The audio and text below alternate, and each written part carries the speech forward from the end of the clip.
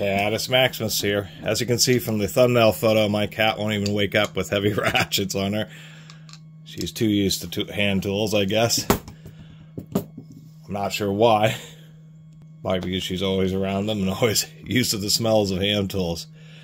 These are on the deal shelf. I couldn't believe all three of them. I assume that somebody bought these from Harbor Freight. For some reason or another, didn't like them. Didn't keep the packaging for them. Those little hangers. Returned them, and so these ended up on the purple tag discount shelf. So I got all three of these for like 48 bucks or something. Normal retail price on these Quinns, $75 for all three. So that's actually a reasonable price for rebranded Gearwrenches. And that's the deal. Harbor Freight, I just talked in my last video about Harbor Freight is now getting tools from all this, a lot of the same companies that True Value Hardware, Home Depot, etc. are. One of them is Apex Tools, who owns Gearwrench.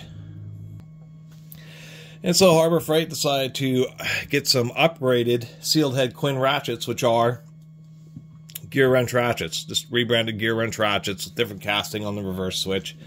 And we'll show inside, but these really are in a different handle. The handle's a little bit more bulbous on the Gearwrench, but it's exactly the same. I mean, we have the little indentation. It's a little more accentuated on the Gearwrench. They're just precisely the same ratchet. Both are 90 teeth. A little more embellished on the actual Gearwrench version. But compared to the icons, which, I do like, these Gearwrench ratchets have been tested quite a bit. Quite a few test to failure videos on Gearwrench ratchets, and they actually seem to do pretty decent. Maybe not the absolute strongest, but they actually are pretty decent. Always landing at least in the middle of the pack, if not better. And so for the prices, the normal retail prices of these Quinns, $30 for the 1/2 inch, $25 for the 3/8, and $20 for the 1/4 inch.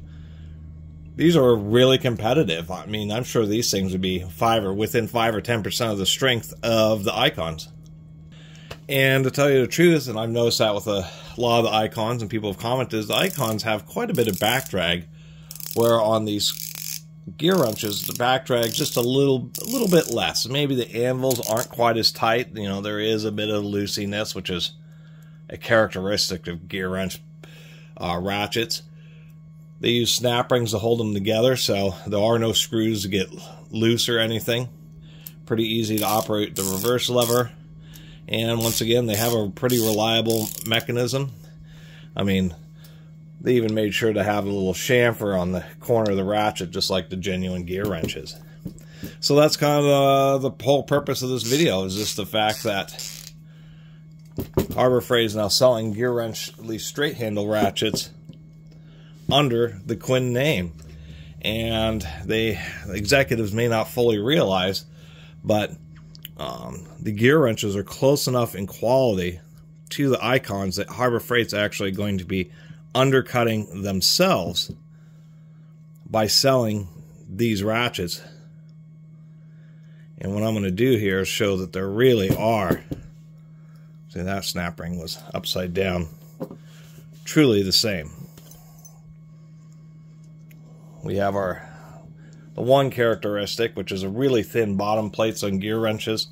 Most times it's not a big deal, but I have read in certain situations where people let these bang around just in the bottom of toolboxes, which really isn't a big deal for a lot of ratchets, causes dings.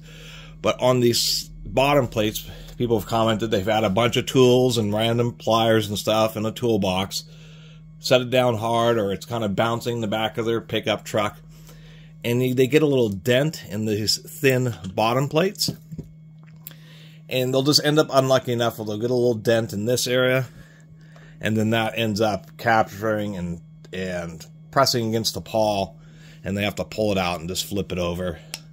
But even internally, I mean, these things are just totally identical.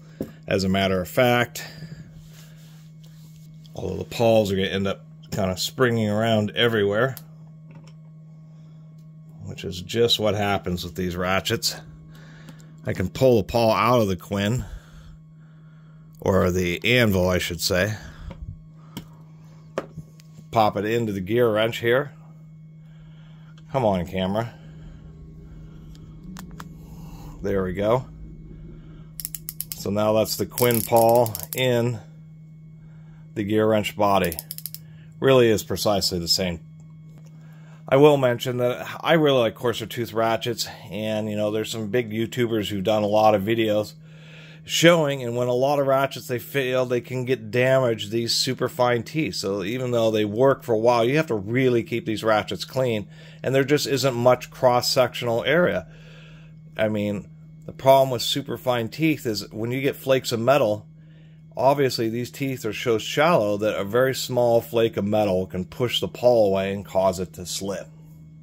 Take apart modern, you know, quartered drills, or maybe Milwaukee Sawzalls, from old ones to ones that have been made in the last 20 years or so, and you'll find that manufacturers in their gears have gone with coarser teeth because they simply, the cross-sectional area is increased. Finer teeth and ratchets give you less arc swing, but they just are not going to last as many cycles. If you actually do put these in a ratchet testing machine where it has a particular load and ratchets these, the amount of clicks will be less than, say, a coarser tooth ratchet. Something like this just has deeper cuts. Each tooth just has a lot more steel to work to wear out and go through. And of course, those are the tests that are performed the least on YouTube videos, etc., because they take a long time. It takes a long time to make a machine or an apparatus that puts quite a bit of tension on a ratchet and then has it sit there and actually ratchet it over and over and over again for hours and weeks and months on end, until the thing finally wears out. And that is really how it goes with finer ratchet teeth. Exceptions would be gearless ratchets because they have sprag clutches and they work in a completely different fashion. So that's kind of the deal, is I put most of my, you know, most of my work, it was pretty dry in this ratchet. I'm going to have to check the others. But most of the ratcheting, you know, the most heavily used ratchets are my coarser tooth ones, and the fine tooth ones are just in certain situations where you really need that tiny amount of arc swing.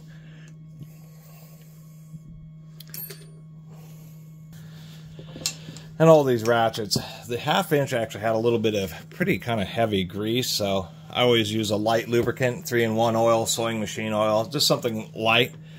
And really, that's my recommendation. I mean, as far as Harbor Freight's concerned, I recommend these Quinns over the Icons because they're a lot cheaper.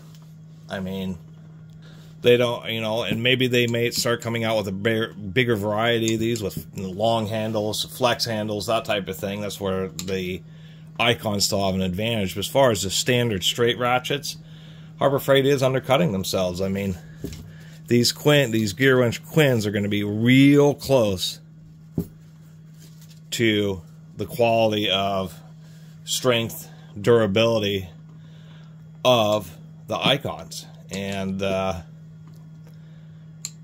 of once people start learning that, they'll start selling less Icons, just because the Quinns will last 90% as long and do 90% of the work and handle 90% of the torque for like 30%, for, you know, for like 40% of the cost. The Icon, the straight handle, standard length 1/2 inch is $45 versus $30 for the Quinn. It's $40 for the Icon 3/8 straight handle ratchet, where it's $30 for the Quinn. In that case, I mean, it literally is 40% cheaper to get a Quinn, where you're only losing like 10% of the strength. And as far as the argument about high tooth counts, you know, in certain situations where you can only, you know, ratchet just a tiny amount and low back drag, I tell people, that's my new basic recommendation is get a much heavier duty coarse tooth ratchet, and then get a clutch ratchet, get some type of gearless ratchet. You will never beat the back drag on a gearless ratchet. It's almost zero. You'll never beat the ratchet angle of gearless ratchets because they can be at 1 degree or less. And that's my recommendation. Get gearless ratchets for, you know, ultimate low back drag and ratcheting angle, and then get some coarser tooth ratchets to be the heavy duty, high use ones. But that's kind of besides the point. I think overall, I like that Harbor Freight has these Gearwrench Quinns, and they probably don't realize exactly how good they are compared to the 40% more expensive icons. And yeah, I have one of these gold ones. I bought this used, but and they aren't lying about the low profile. The icon does have a real big switch that protrudes a lot more than the Gearwrench.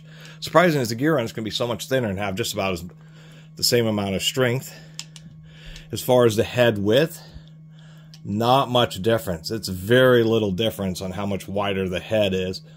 Maybe 1/8 of an inch, 2 or 3 millimeters.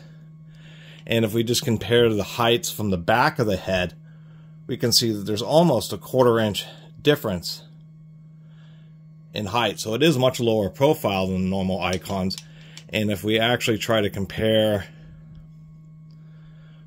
it becomes even more dramatic if you count how much the switch sticks out on the icon versus these Quinns, which has always been kind of one thing to say about the Gearwrench design is that the switch is recessed. It's pretty small, but it's pretty flush. It's just less likely to get broken if it gets dropped. Anyway, sorry for the super long video, but I appreciate everybody who's been watching. See you next time.